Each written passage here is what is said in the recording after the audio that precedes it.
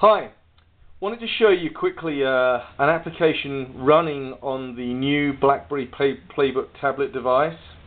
We demonstrated recently an ArcGIS application running on the BlackBerry tablet, which was a very modular application, something that we took off the web and wondered if we could put onto this device. Well, we've done something similar in the open source world. So we've got an open scales application running here. Now this is a Flex application that we built for the web originally. What we've done here is we've actually built it as an air application. So we've ported it over to make it an air application, and we're now running it on this particular device.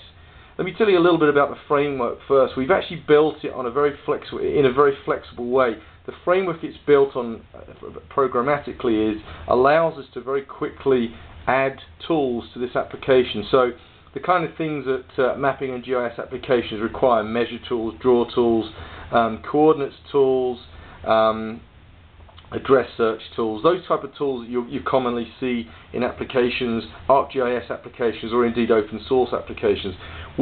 This application will allow us to drop those in quite quickly. So in terms of the software, we use the OpenScales Flex API on the front end, and we're using GeoServer on the back end. GeoServer is the open source equivalent of ArcGIS. And OpenScales is a new sort of an equivalent to OpenLayers in the JavaScript world, but it's a really nice Flex API. So what are you looking at here on the screen? You're basically looking at a couple of layers, and they're listed in this layers box here. You're looking at a base layer, which is a states layer. We're using actually OpenScales here. Sorry, I'm going to change what I just said. The base map is actually OpenScales of the world, and that's a vector base map. Overlaid on top of that is a states layer, as indicated here. Now that's WMS, so it's an image overlay. It's served up by GeoServer. Again, when we work with servers like GeoServer, they're OGC compliant, so we can do things like we can do GML queries. We can overlay WMS. We can overlay WFS as well, and I won't talk in much detail about WFS, but WFS will basically allow us to interact with objects on the screen. So if we overlay a WFS states layer on top of this, we can actually select Utah, for example. It will be highlighted. We can find out the attributes of that state, and that's all on the client. So WFS adds a whole area of interactivity that we won't talk about now, but we can do that with using the OpenScales GeoServer combination. You could do the equivalent in ArcGIS, but you can't do the WFS. So anyway, so this is a WMS overlay on top of a open layers base map. So we can do classic panning, and we've compared it with the ArcGIS application, and it's not as smooth. You can see the pan itself is not as smooth, but still we've got that functionality there. Now we've oversized some of the items in here, so we've got a tools option here, and we've oversized the buttons there, because obviously one of the challenges when one's using mobile devices is to actually be able to hit a button and have an interactive ability to hit that tool and have it do something. If the button's too small, your finger's too fat to be able to actually hit that correct spot. So there's issues with finger interaction, which we're currently will be building into this application. So the tools themselves are oversized, so we can just show the functionality. On screen, you've basically got the layer list that I just mentioned. Now there are those two buttons there actually do allow you to change the transparency of the layers. So I'll give a link to the web application where you can see this more clearly, but these buttons are now at the moment too small for you to show it, but you should be able to have a slider. There is a slider here, if I could open it, which would change the transparency of the base map and the overlay. We've got an overview map here as well, which shows the extent of the map.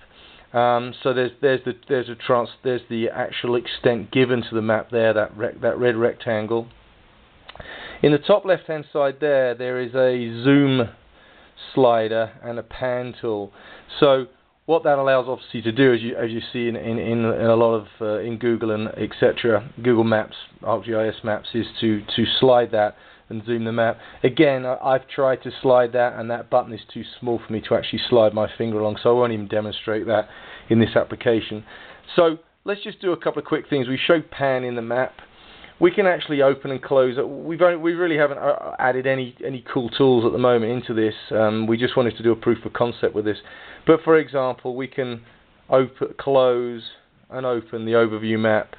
We can close and open the layers map. These aren't movable at the moment. We could easily make these movable items, closable items from the actual window itself. But by hitting these buttons here, it'll actually close them.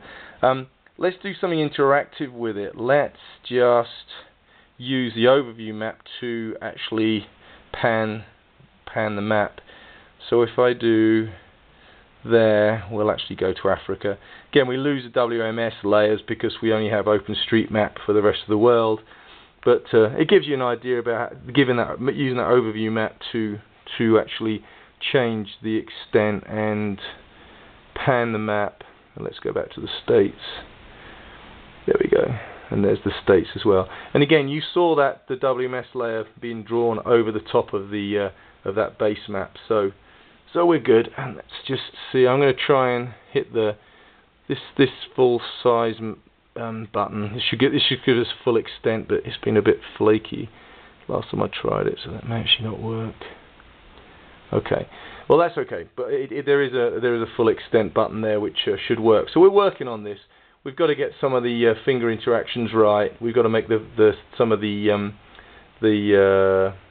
buttons bigger, and we're going to add functionality to this as well. Some more advanced tools.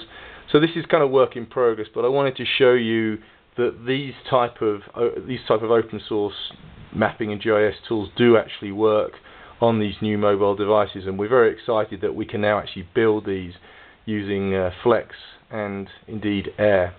Thanks for watching.